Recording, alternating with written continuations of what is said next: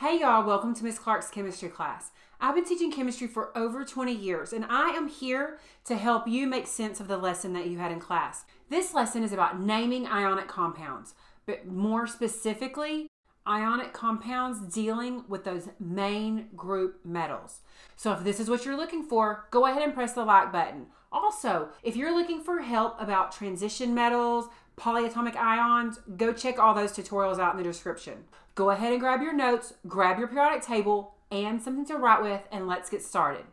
Okay, so let's focus on naming ionic compounds with main group metals. So remember, the main groups are those tall groups. They're the groups that always follow the trends of the periodic table. The main groups always tell us the valence electrons, and the main groups always tell us the oxidation numbers. So when we're talking about main group metals, we're talking about group 1, group 2, and aluminum. Group 1 is always a +1 when it forms an ion. Group 2, always a +2 when it forms an ion. And then from group 3, aluminum is really the only metal that we consider a main group metal. These are the metals that we're going to be talking about when we consider naming ionic compounds that come from main group metals. So before we get started, let's remember something about ionic compounds.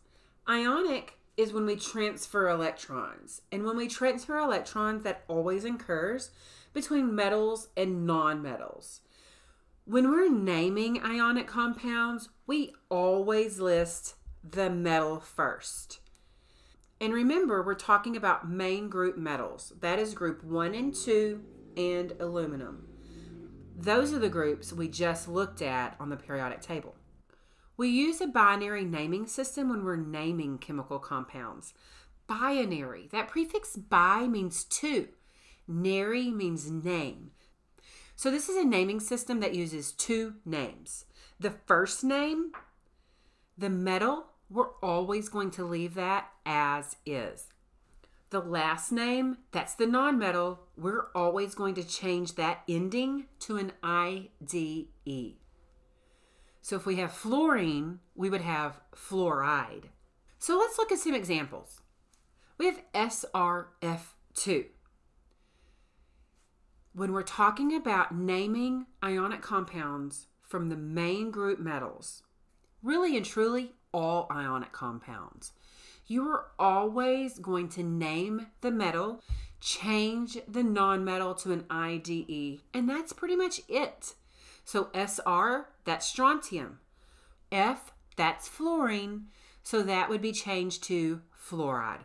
So SrF2, that's just going to be strontium fluoride.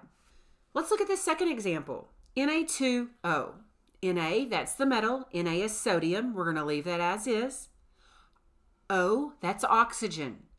Oxygen needs to end in IDE, so we're going to change that. So Na2O is sodium oxide. Na is sodium, O is oxygen. We change that ending to IDE, so that becomes sodium oxide.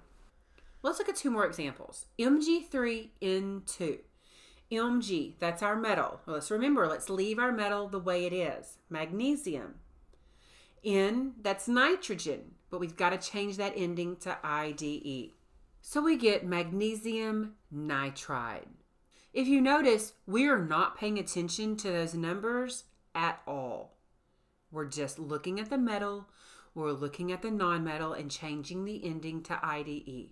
This is the way that we name compounds that have main group metals. Let's try one last example. CaS. Ca is calcium. We're going to leave that exactly the way it is.